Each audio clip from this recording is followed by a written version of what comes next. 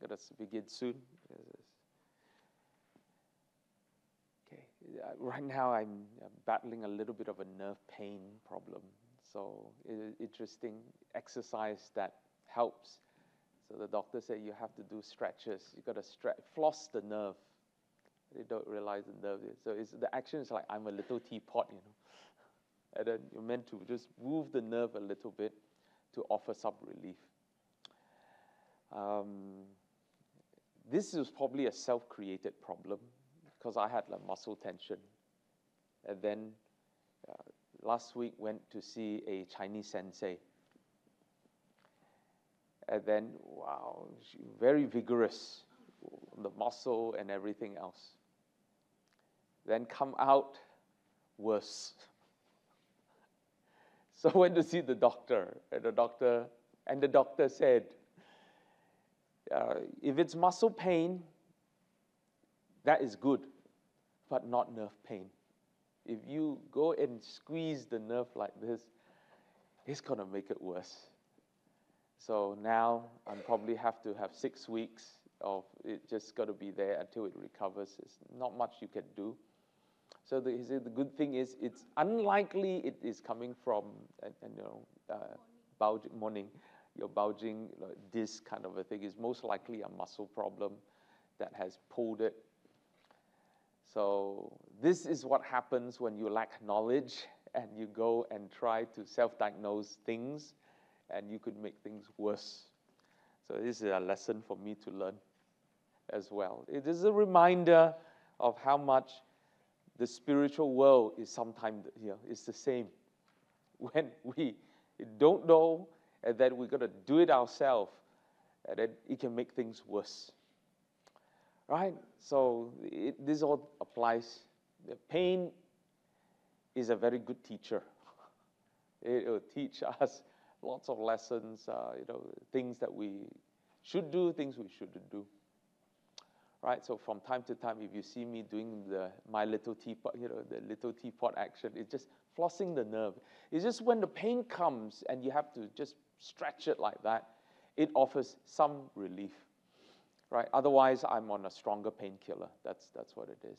I cannot take too much because it's got other side effects. Right? Apart from that, I'm thankful. I have a voice to speak. That's something to be thankful about. Right? Well, we begin with a word of prayer, and let's take up this study this morning from Matthew 16. All right? Well, let's pray together. Our Father, we thank you for grace and mercy in life to cope with challenges. And we thank you that we can look to the Lord Jesus as an example of what it means to walk worthy, to fulfill that call that was given from heaven. Help us to learn as the disciples learn, lessons that will help us develop our life and our faith. We ask that you would bless in Jesus' name. Amen. Okay, now let's go to Matthew 16 once again and to look at the whole chapter and then take a look at what the Lord Jesus was seeking to help the disciples to do. All this while, right? For all who comes to him, the Lord will seek to help people find genuine faith. Now that's the start. All the time. Because a lot of people presume they have faith. Right?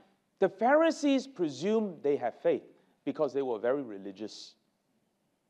So did the scribes. Because, we read the scriptures. We search the scriptures. So the Lord tells them, you search the scriptures thinking you have eternal life. Right? Do you really possess a genuine faith in God? And they knew deep down in their heart they didn't. But too proud to admit. Right? John chapter 8, the Lord Jesus confronted them. You really believe me? You would follow me. You would learn from me. And the truth will set you free. They would deny they have sins in their life. they will deny that they are anything but we are Abraham's children. Now, this was difficult for a lot of people. Now, let's come to the disciples. These were people who were humble and open and candid, right? And so they counted a privilege to be able to follow the Lord Jesus.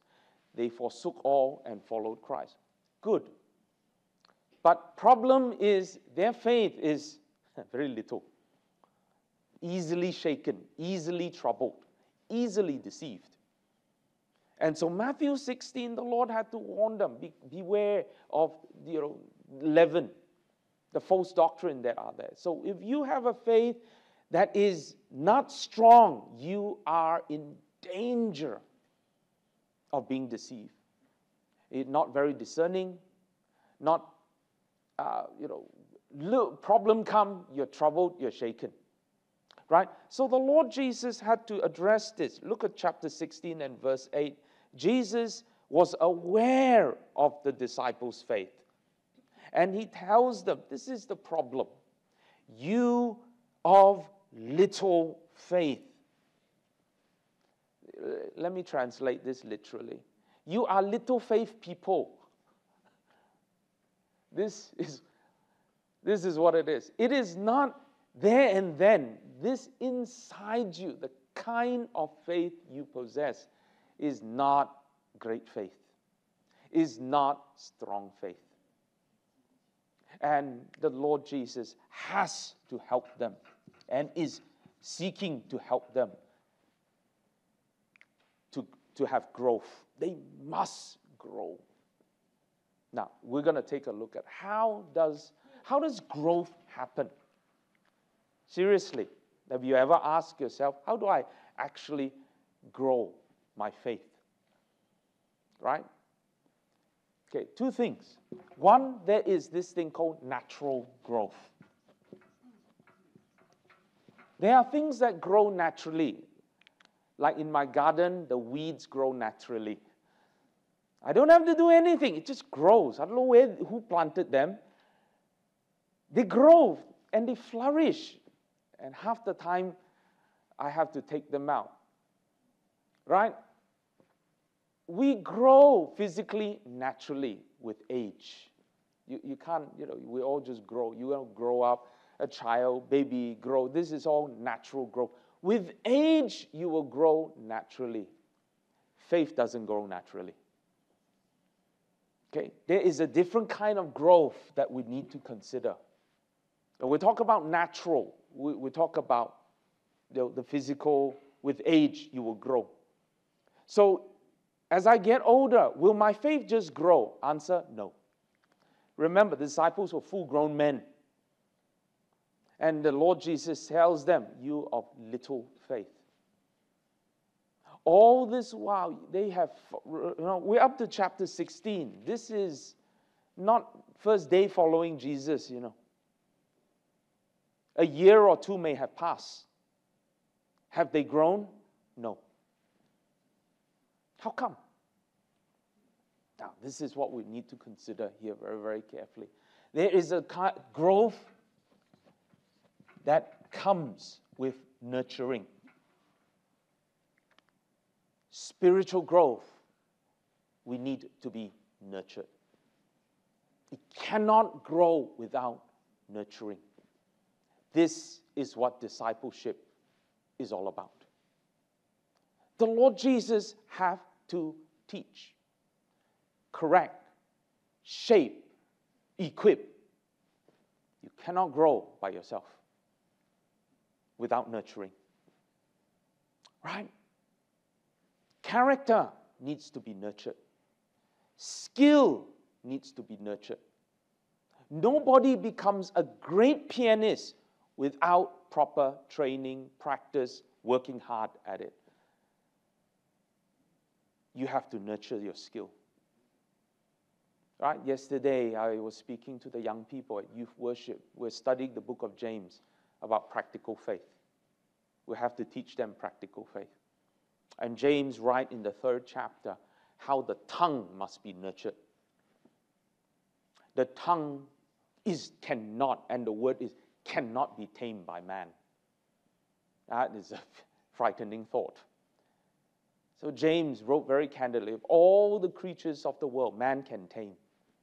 Yet man cannot tame the tongue. Is that not true? Look at all the problems we see in the world caused by words. They call them toxic words. They hurt, they come uncontrolled, unrestrained, unruly evil. If you really want to tame the tongue, you're going to need the nurturing of the Lord. Discipleship. You let it go untamed, uncontrolled, it is like a bushfire. It is worse and worse and worse. I want to bring this up because this is the thrust of Matthew 16. Otherwise, we don't understand why we are reading where Jesus is coming from. He has to help them. This is called nurturing. All right? I nurture my children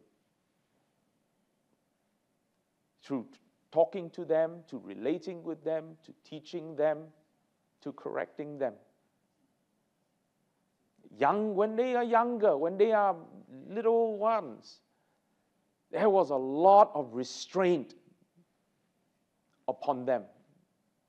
These days, less, because right, they know, okay, this is going to get my parents very angry with me. This one, okay, this is restraint. And as you grow further, more instruction. Not that they don't make mistakes, but nurturing. Why are we so, as it were, strict on them? Nurturing. This happened. But once that age is over, very hard. Right? Bonsai, you try to bonsai a plant when it is more matured, very difficult. When it is young, you can shape it. It's the same. Right? Of course, it's going to take an act of God in our life to really, no man can tame the tongue, James says. In other words, only God can. And we're going to need the Lord's help, the Lord's grace. In this case, the Lord Jesus says to them, follow me and I will make you become all that God destined you to be. Right? That is the challenge. So when we talk about growth, please don't confuse natural growth. Right? Sometimes we think, okay, I'm growing. I just need to involve God. Incorrect. Without God, you can't even grow at all. At all. It's not a question of involving God in your growth. Yes, this one, no need. You'll just grow physically with age. Sometimes we think if we go through problem, we will grow naturally. Not true. We've seen problems crush people. Going through problems by itself does not automatically make you better, grow wiser. But going through the challenges, if you know how to seek God, this was my message to my seniors on Thursday. And our focus is about seeking God. Isaiah 55, the Lord says to his people, seek me while he may still be found. Call upon his name while he is near. Because there is this thing called too late. Don't wait until it's too late. And so David wisely, Psalm 63, O Lord, you are my God. Early will I seek you. That is wise. Right? So seeking the Lord as you go through challenges. Lord, what am I to learn from this? Can I draw from you strength? I can do all things through Christ who strengthens me. See, you discover a strength that is greater than your own. A strength that comes from the Lord Jesus Christ. That's what Paul could say. I can do all things through Christ who strengthens me. Is the Lord that source of strength? That's how Paul grew the way he did. That's why he could attempt things, do things, learn things where other people were too hard. The Lord became his strength. Now that is the challenge of the disciples. That's what Jesus is seeking to help them to develop this kind of growth. Right? So can a person grow without the Lord? Simple answer, no. Or can I just grow naturally? Yeah, you can grow naturally bad. It's like bushfire, just let it go. If you really want to grow spiritually, if you want to develop godly characteristics, if you want to develop a spirit that reflects the Lord, if you want to develop a faith that is strong, this is the Lord Jesus' program, discipleship. Right? Now, we're going to see this. So the Lord has to teach. So he would reveal to them. Right? And the word is revelation, because reveal means there is an external, it's coming from outside to show you, to reveal to you knowledge. Otherwise, you cannot see it.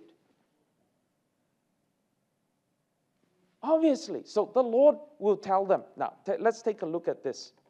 Okay? And so the Lord Jesus asked, Simon Peter, who do you think that I am? Simon Peter answered in verse 16, oh, you are the Christ, the Son of the living God. Now, that was first part. Right? This is knowledge of Christ. And the Lord commanded, blessed are you. Flesh and blood did not reveal this to you, but God, your Father. Right? God reveals as we seek him. Right? Now that is, this is what is there. That's the first part. And so the Lord Jesus revealed further, I also say. Right? This is teaching you. That's what nurturing is. Showing you, teaching you, revealing to you things otherwise you will not be able to see. And then the Lord Jesus revealed to Peter. Good, start here, Peter, with Christ. Who am I? Start with knowledge of Jesus. If you don't have knowledge of the Lord Jesus, you don't have faith in who Jesus is, you will never understand what the church is. It's connected. This is your starting point. Who am I? The Lord. You are the Christ, the Son of the living God. Good. Now, next part. I say to you, right? Upon this rock, I will build my church. Does he know everything yet? No. This is just a starting point. This is the next part, the church. Now, we come to a third part. And this part is not easy to understand, actually. Right? Now, let's come, this was last week where we talk about the authority that would be given. What is your role in the church? Right? And Peter, you have a role to fulfill. I will give to you the keys of heaven. Right? And entrusted to you. Responsibility given to you. That is a sobering thing to be given.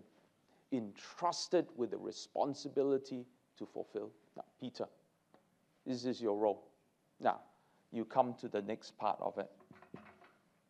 And the next part isn't easy, is even harder. And it involves the Lord's suffering.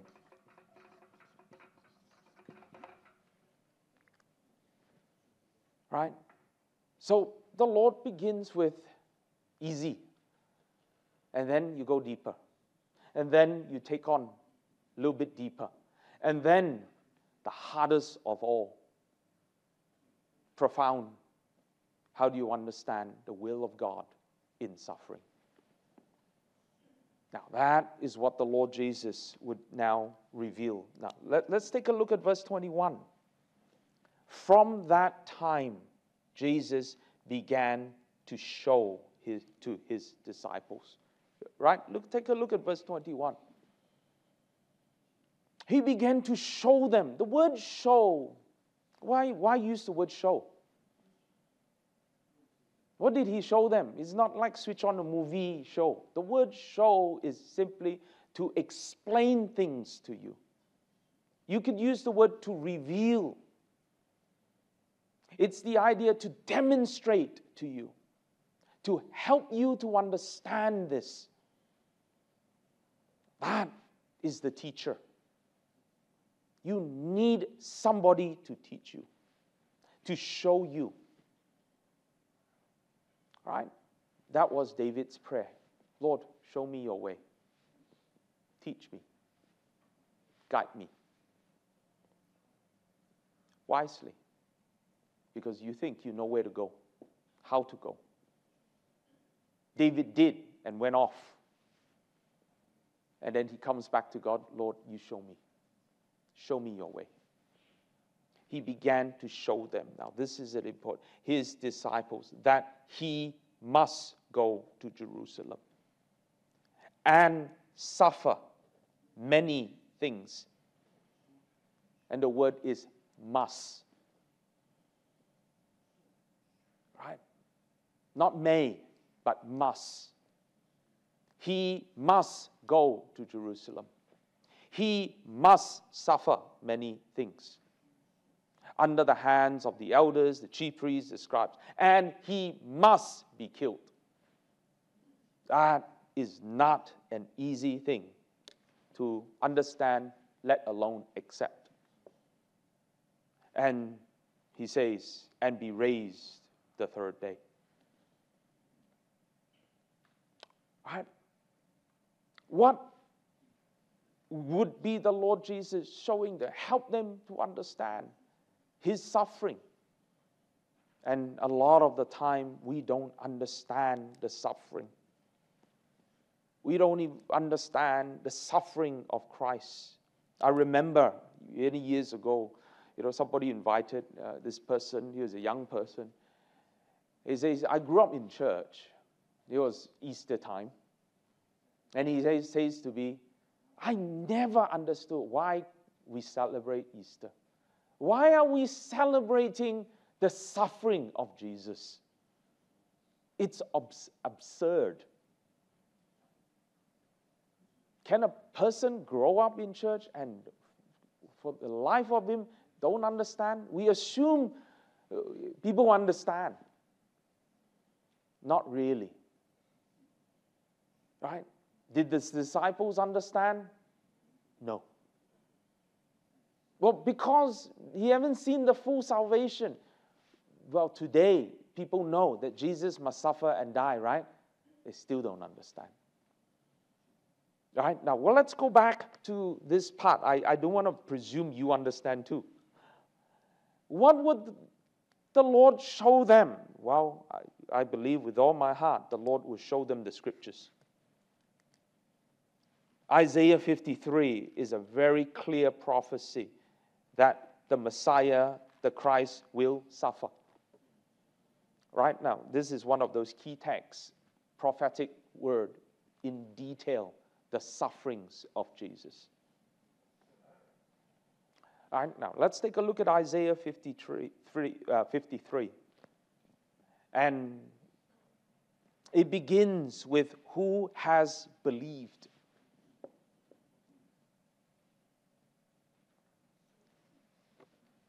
Even for Israel, it was hard to understand, let alone believe, that the Messiah needs to suffer. They were expecting victory with no suffering, triumph with no death involved, because God can do it. And yet, in God's salvation plan, that suffering needed to be there. In the language of Jesus, must suffer, must be killed. Why so? We read. First part is a description of the Messiah and how he will grow up. In verse 2, he shall grow up before him. In other words, he will grow up before God as a tender plant, as a root out of dry ground. He has no form or comeliness that we see him. There is no beauty that we should desire him. In other words, he seems to come from pretty ordinary origin. Very common.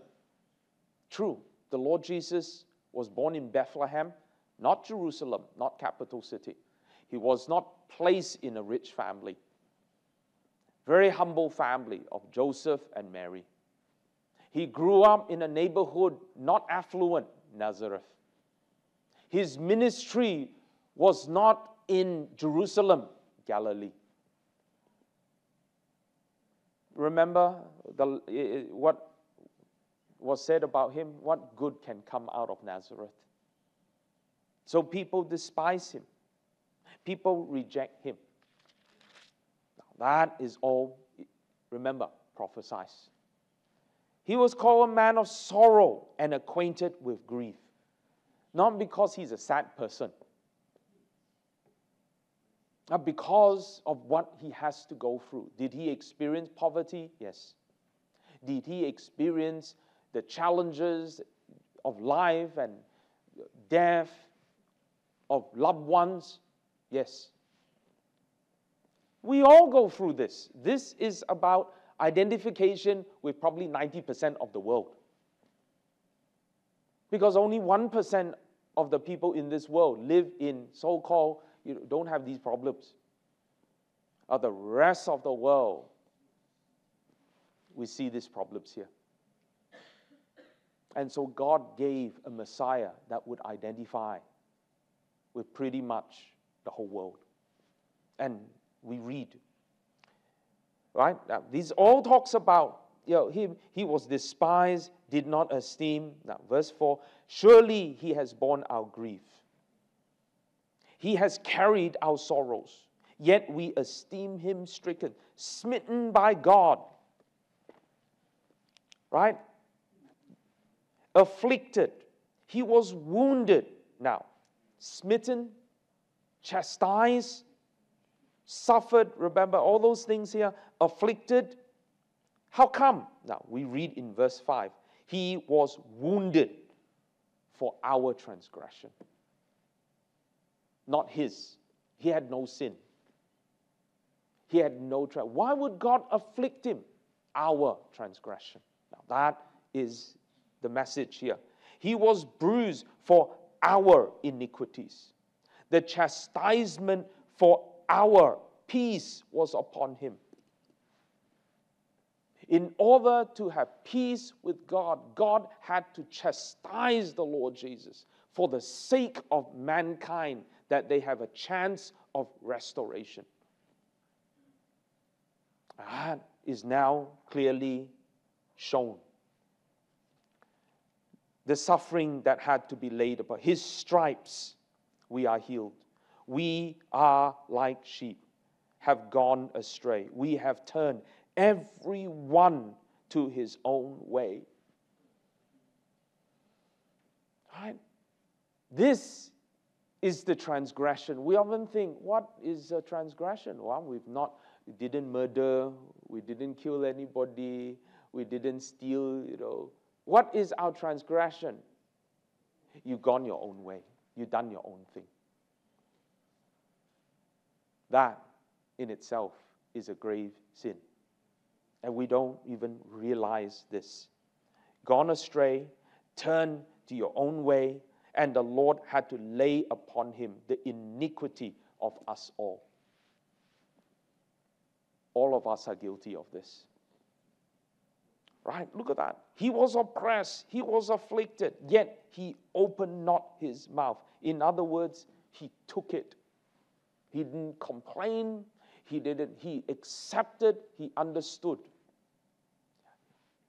The Son of Man must go to Jerusalem. He must suffer. He must be killed. That is not easy to take, to accept. Oppressed, afflicted. Right? And we read on further. Verse 8, he was taken from the prison, from judgment, and who will declare his generation? Cut off from the land of the living. The transgression of my people, he was stricken. So again and again we read his suffering was not because of his transgression, but the transgression of God's people. They were made his grave for the wicked, with the rich at his death. Now, this is just so detailed, because even about the grave, right? He was put in the tomb of Joseph Arimathea, who is a rich man. Now, this is how accurate prophecy is, because he had done no violence, nor there deceit in his mouth. The Lord will honor his death. He is not a charged criminal, because in Rome, there is no burial for those who are crucified. You're left, your body is left there for the beast to devour. That's their way of shaming you, but not Jesus' body. He's not a criminal.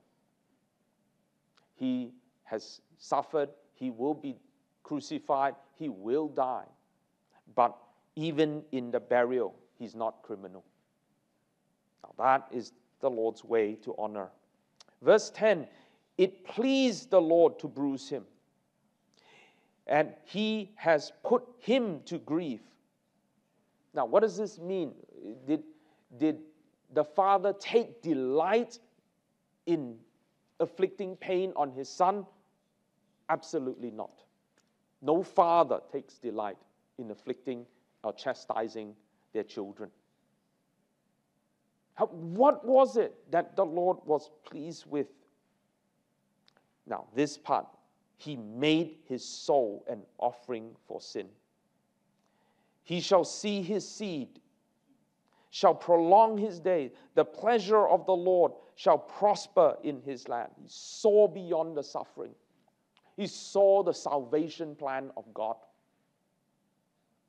That is what he saw. He see the labor of his soul and be satisfied. The Father would see what the Lord Jesus has done. It was not just at Calvary. It was from the moment he was born all the way, his whole life. That is what we're looking at. So we mustn't just think the Lord Jesus, okay, it was there and then he did the final act and then the Father was his whole life. Right? So some people think, okay, I can do whatever I want now. Only at the end, I just turn back to the Lord and I say, ask God, forgive me and cleanse me of all my sin and accept me to heaven. You imagine. God looks at your whole life. What have you done? Remember, there is a too late. Don't seek God like that. The example is Jesus. Right? Look at it. From that moment all the way, God assessed his works of his hand. He assessed how he has given himself as an offering to God, his soul. His knowledge. See, his knowledge. My righteous servant shall justify many by his knowledge. The Lord Jesus taught many, helped many come to salvation in God by his knowledge. So it's not just the act of crucifixion, but his whole life and what he has done with that life. It's the same for us. What have we done with our life that we say God has given to us? Right? This is honoring the Father. It is not a point of, okay, God, I come to church, I'm honoring you. But what about Monday to Saturday?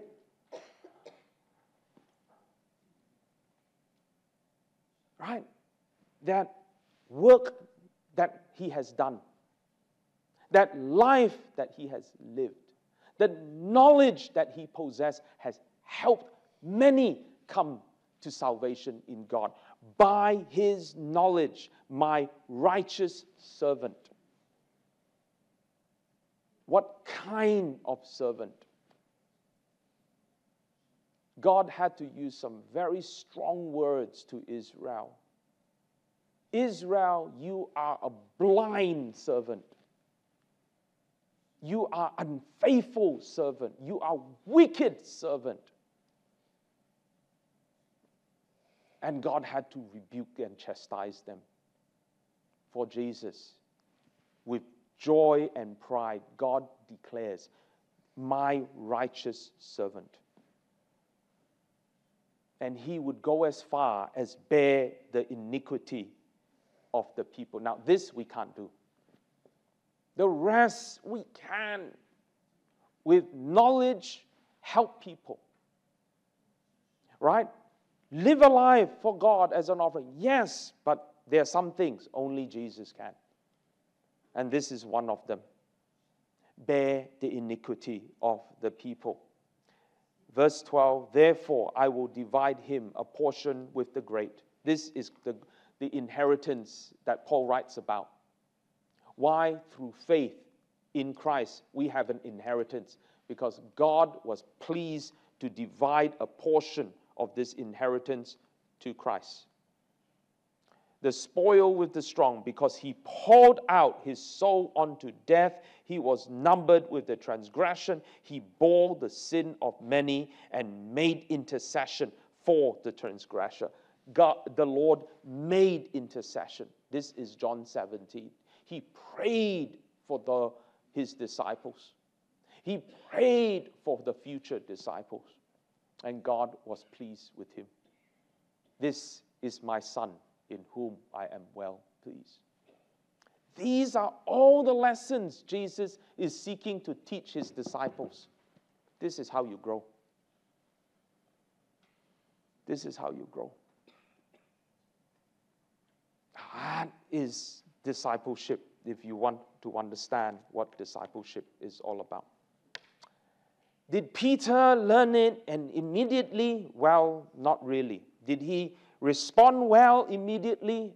Not really. Now, let's take a look at Matthew 16, the response of Peter to what the Lord Jesus taught concerning suffering, concerning what he must do as the Son of Man. What was Peter's response? Well, we read here in Matthew 16, in verse 22. Peter took him, the Lord Jesus, aside and began to rebuke him. Imagine rebuking the Lord. In his mind, he thinks Jesus is wrong. In other words, he needed to correct Jesus. And he said to the Lord, far be it from you, Lord, this shall not happen to you. Right? You will not suffer. I will defend you. Well, this is Peter, the brave. This is called speaking foolishly, you see. Did Peter say this? How did he say it? Well, I think he said it out of deep love. Did he love Jesus? Yes. No question about it. He does not want to see his master suffer. Certainly, he does not want to see his master die. All right? It sounds great, Peter. He was a leader there of all the disciples. He said it in front of everybody. It will not happen to you. Well, right? First, he's going to defend his master. He's not going to let his master get captured. He's not going to let his master certainly suffer, and certainly won't let his master die. Very loyal. Listen to what the Lord Jesus has to say to him. Verse 23. And the Lord turned and said to Peter, Peter, firstly, you may not be aware of this. but he has to tell him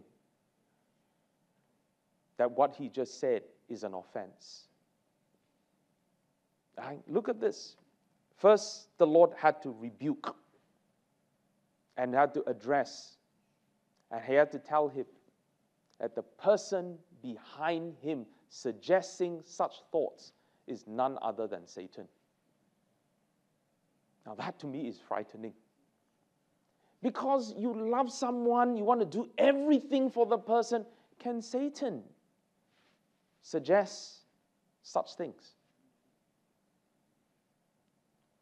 Right? Now, let's take a look at this. And get behind me, Satan. Now, Jesus is not calling Peter Satan, okay? You mustn't think. Neither was Peter possessed by Satan. He is saying the person behind you, whispering those things, is Satan. Now, that is a very subtle influence. And then he turns to Peter himself. You are an offense to me. These words might come shocking. For reason, he said that you are not mindful of the things of God, but the things of man. That's all Satan needs to do, by the way, is to suggest to you the things of man are more important than the things of God. Suddenly, he's distracted. See, the things of man is very easy. No suffering. We all know, no suffering. How do you want to die? God, let me grow an old age, and then I close my eyes, I open it, and I'm in heaven. No suffering, minimal suffering. That's the things of man. Right? You certainly don't want to be killed. Right? There's the prayer young Christians make. God, please don't send me to Africa. I might get eaten by lions. The fear of need to give our life, very scary thought. Send me to a comfortable place to be a missionary. We all think of life's comfort as everything. Everything, as comfortable as possible. As free from suffering as possible. And yet, for the Messiah, God's plan for him included these things. He must. Jesus already explained it to him. And yet, in his mind, he cannot accept, and neither should Jesus accept. This is hindering God's salvation plan. That is an offense. Right? So the Lord had to rebuke Peter very, very strongly on this matter. You are not mindful, Peter,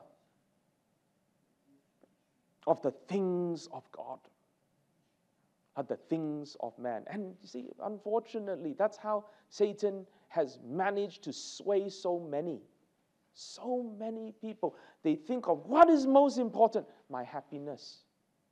My life, myself, is all about me. What about the things of God? I'm sure God wants me to be happy, right? Did you read? Look at Isaiah 53. Look at the contrast. Whoa, what did the Lord Jesus have to go through? And God was very happy with him. And is such a total contrast. Satan, all he needs is to suggest things. He does not need to possess anybody. That's the last thing he needs and wants to do. This is called stealth. If you cannot trace his handiwork, even better.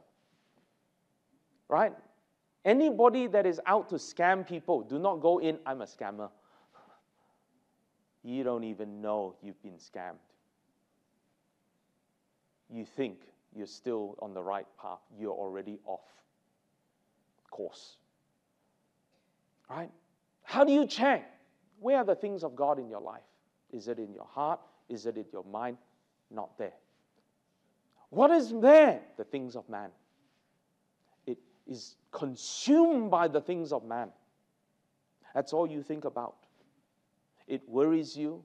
It's something that you constantly pursue. Remember, can it happen to even a disciple like Peter? Remember, Peter was given, blessed are you, Peter.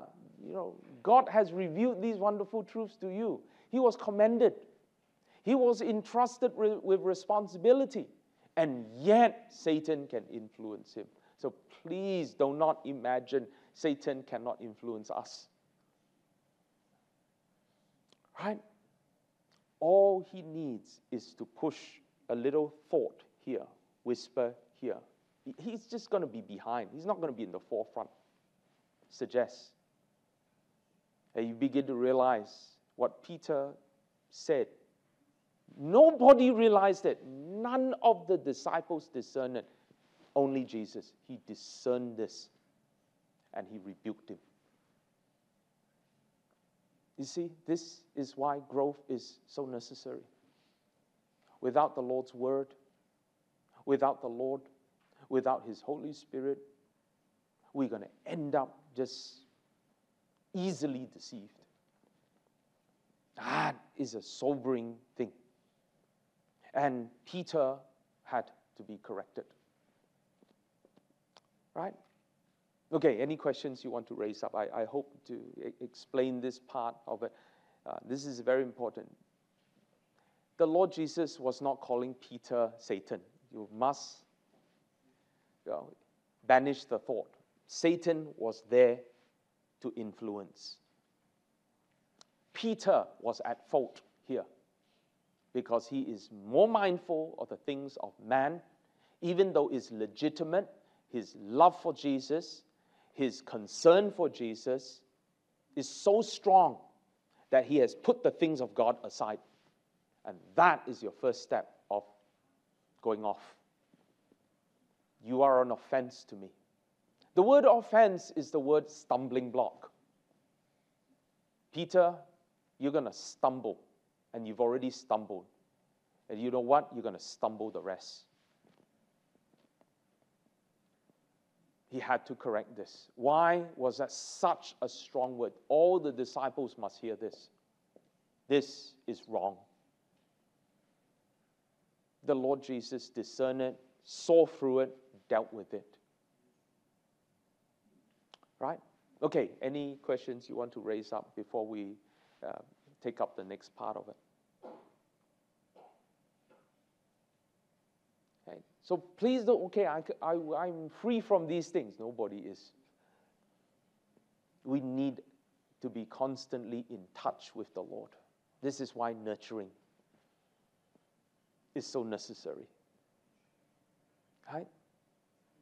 You nurture children.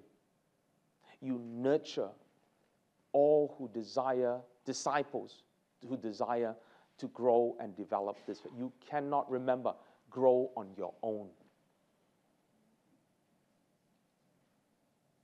You can't. You need that nurturing. Right? So to all those who are baptized, it doesn't end there. The nurturing continues. Right? They keep in touch. They relate. From time to time, they are given an opportunity to share. Not because we need people to share, but because it helps them reflect. Keep in touch with the Lord. Keep in touch with your faith. Challenges are given. Can you learn to serve the Lord? Can you learn to give of yourself? Now, they can say no. And you will watch the growth go backwards. All right. This is the same program the Lord Jesus gave to his disciples. Nurturing, constantly teaching, watching, correcting. This is what we all need. It's not just listening. Coming and listening to a message is just one part. So teaching the young people, don't just be a hearer of God's word. Yesterday I shared with them three things. James' approach. Growth should be there. But what are the problem, the hindrance of growth that must be addressed? For the young people, they have so many hindrances, unfortunately. One is the way they listen to God's word. And so James addressed, do not be a hearer alone. You must be a doer of God's word, not hearing alone. 2, look at your actions, the way you do things. Works and faith. We're not talking about good works. We're just talking about actions. How you regard people, how you receive people, how you relate with people. You must be consistent with your faith in words, in works. This is what James was teaching. Right? A lot of the time we're inconsistent. On the one hand, we bless the Lord. On the other hand, we curse people. And James said, how can that be? How can spring water come from a spring and bitter at the same opening? Cannot. Right? No man can tame the tongue. Why? Because the tongue will reflect what you are really, who you really are inside. If this is a spring water, it will come out spring. If this is a fig tree, it will bear fig. If this is a grapevine, it will bear grape. Fig cannot bear grapes. Grapes cannot bear fig. In other words, what comes out reflects who you are deep down inside, the truth of it all. That's what James was addressing, to help people see what are the things that is actually hindering their growth. Right? It's very similar to the Lord Jesus Christ in what he is teaching. Right? Okay, over to you for questions. If you want to ask any questions at all. Anyone? Well, how do they overcome this? Seriously.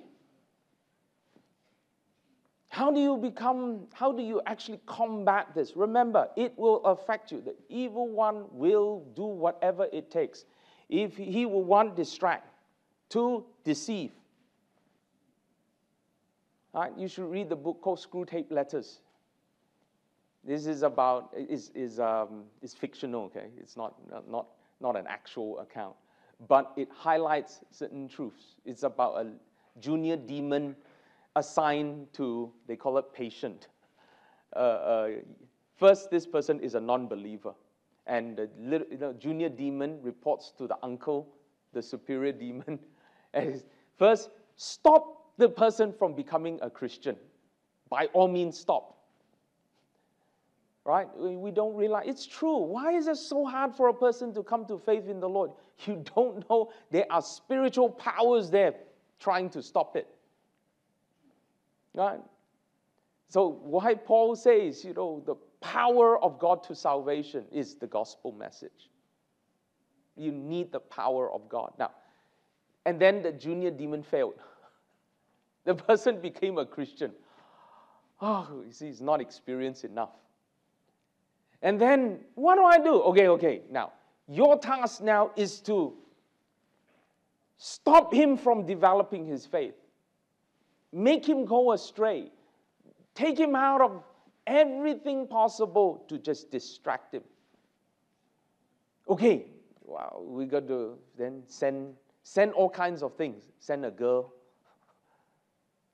This is called distraction. Send, all these things were sent. Now, he's not so distracted. So the junior demon said, can we send suffering? And then the uncle say, what's wrong with you? You really are inexperienced. The last time we sent suffering, the Christians grew. He's referring to the book of Acts. Make him comfortable. Right? Give him all the comforts in life. Yeah, if he suffered, he will pray. Don't. Right? No problem. He won't pray. Right? He's just going to be so consumed with his life. Just let him be. And you read that book, of course, you have a good laugh, but it's quite true. And it's a whole thing. Of course, at the end, there's a story by C.S. Lewis. The junior demon failed. The person became a Christian, that he grew, and wow, there is somebody greater than these things, and it is the Lord himself. He's going to help us. All right? But what is the path to helping us? Now, this is what we are looking at. And the rebuke came. But the Lord did not stop at rebuke. He has to help them overcome this problem. How do you overcome the problem of being mindful about God rather than just the things of man? Now, the Lord made it very clear, very plain to his disciples. Now he addressed all the disciples because they were all there, lest they think Peter is right. Remember, Peter is stumbling the rest with his remark. And Jesus had to correct them all and said to his disciples, if anyone desires to come after me, you want to succeed? You really want to follow me? One, you do what I do. Deny self. Two, you take up the cross. This is suffering. And you follow me. Do these three things, and you succeed. Plain and simple. Right? They need to come back to this. Can you deny self? Wow, this is mindful of the things of man. A lot of the time we cannot deny self. You want to come to Sunday school? Oh, it's too early. Right? I once had a friend I invited to church, and he asked me, what time your church start? I said 10:30. Oh, it's too early. On a Sunday, too early. And then in the same breath, he invited me to go and play golf. I said, what time? He said 5:30. What? So 5:30 a.m. is not early to play golf. But 10:30 a.m. is too early to go church. I was trying to see the logic in it. I couldn't. So I said to him, too early. What are you talking about? It's the same. Self. Can we deny self? Really? Can you deny self? Whoever desires, and a lot of people desire to follow Jesus, but they fail along the way. After a while, they drop out because they cannot even do the first thing, deny self. Don't talk about suffering. Just deny self. Can't even do it. And they say, we're following Jesus. Really? You denying self? You're taking up the cross? Then you're following Jesus. Right? This was why God says, I'm well pleased. Delight is there in the Lord Jesus because Jesus was able to deny self. He is teaching the disciples what he is doing. Jesus never taught anything that he has not done. Right? You want to be a teacher one day. This is why James says, let not many be teachers. Right? Not that he's discouraging. First, you be a disciple. Can you deny self? You cannot teach that which you are not doing. Do not teach others. Do not attempt to teach others that which you are not practicing. That's called hypocrisy. You want to be a teacher? Practice what you are teaching first. Right? You want to really develop your faith and grow your faith? Try. You know what? I am accountable, responsible to share this with. Suddenly there is a burden and urgency to look at the Lord's word and to apply it because you know you cannot teach this without first doing it. that has been a burden and challenge and weighs upon my heart all these years. Why it pushes me to grow. I know I cannot teach this word unless you do it. Right? There's no other way. There's only one path, the Lord Jesus Christ. There is no plan B here. There's only you want a desire to come after me, you deny self. You take up the cross. Follow me. It's a question of whether we will do it or not. Much depends on it. Right? So disciples, are you willing? Do you want to grow? Remember, it's nurturing. I will have to correct you, the Lord Jesus tells us. He rebuked. He pointed out that which is wrong and sinful. Now, he's going to give them. You want to learn how to overcome. Deny self. And the Lord Jesus would deny self. He would think of his life as an offering to God. What about the cross? Take up the cross. Follow me.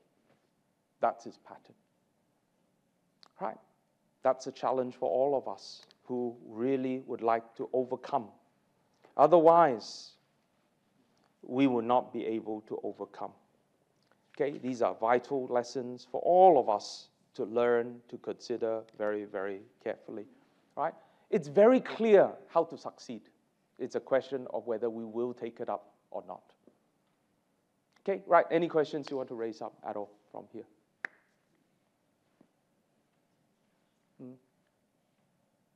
Well, may you take heed to these words. And may we stay focused, stay on track in following the Lord Jesus. Let's pray together. Our Father, we thank you for the word the Lord Jesus taught to his disciples. And these words continue to be very real and relevant to all of us today. The distraction, the deception is very real. That comes from the evil one, that comes from the things of man.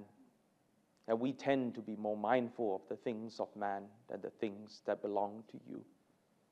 Help us to be reminded all over again of the things that we need to be mindful of, the things of the kingdom of God.